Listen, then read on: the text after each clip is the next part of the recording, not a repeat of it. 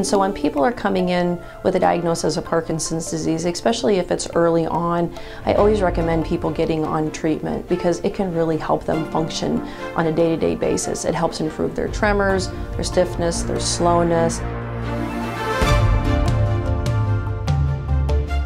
So Parkinson's disease is a neurodegenerative disorder that affects patients typically as they get a little older in life. The average age is about 60 when people are diagnosed. They can get diagnosed younger as well as older. But what happens is there's a neurochemical in the brain called dopamine that for some reason gets depleted in the brain. And once that dopamine level gets to a certain level, then patients will start developing symptoms of Parkinson's disease.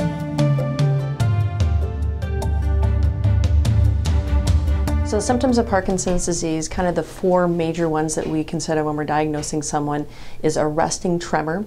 So patients will have a tremor typically in either hand or sometimes in the leg that is present while they're resting, such as watching TV or relaxing on a couch, that typically then will go away when they go to move their hand. And that's the more typical classic type of tremor with Parkinson's disease.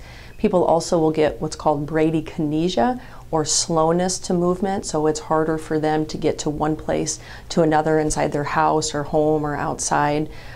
Patients can have increased tone or their muscles get stiffer, as well as the disease progresses, they can have problems with balance and they have problems with falls. So those are the major motor manifestations that we see when we're diagnosing patients with Parkinson's disease.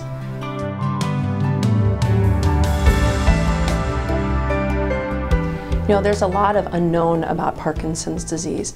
There is some genetic component of Parkinson's disease, and we think that approximately around 10% or maybe a little less of patients that have Parkinson's disease, that there's a genetic component to it. Typically, the patients that have a genetic form of Parkinson's disease get diagnosed before the age of about 44. So there are some individuals that'll be in their mid-30s getting diagnosed that'll be more of a hereditary factor. People that more typically get it is in the older ages or advancing ages, we don't know why those patients get Parkinson's disease. There's been some implications that it may be associated with the higher risks in associations with pesticides, herbicides, insecticides, but there's not anything yet that's been definitively shown to cause Parkinson's disease. We do know that advancing age is an increased risk for developing Parkinson's disease.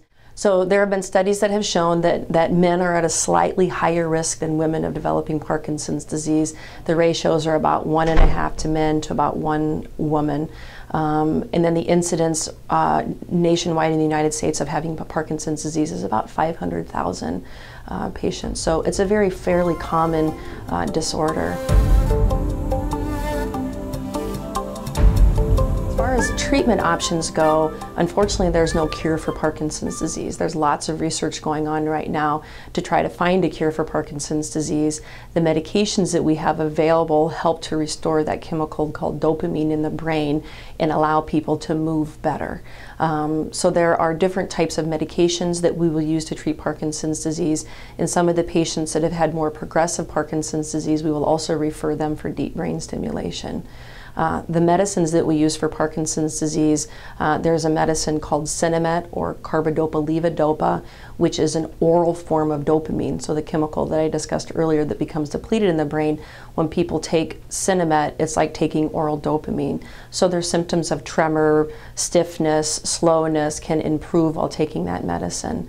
The other big class of medicines that we use for Parkinson's disease are what are called the dopamine agonists. So there's a medicine called Maripex or Requip, which actually work in the brain kind of like dopamine, and it also helps patients with those symptoms to function better while taking those medications. Then there are some other medicines that we use that are called MOAB inhibitors, which is a medicine called Azilect or Selegiline or Zelapar, that have been shown to possibly help with symptoms as well as help to provide some neuroprotection for Parkinson's disease, although those studies yet have to be carefully reviewed and evaluated. The other thing is there's a lot of treatments on the horizon that are coming out for Parkinson's disease. So I always tell people, I think the way we treat Parkinson's now is going to be a lot different than the way we treat it 10 years down the road.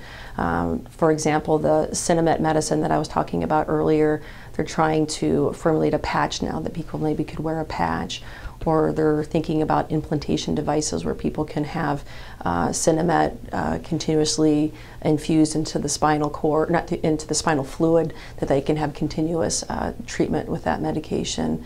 There's gene therapies that are being evaluated, vaccination studies that are being done right here on the campus, stem cell transplants that are being evaluated. So there's kind of a lot of exciting research that's going on for Parkinson's as well.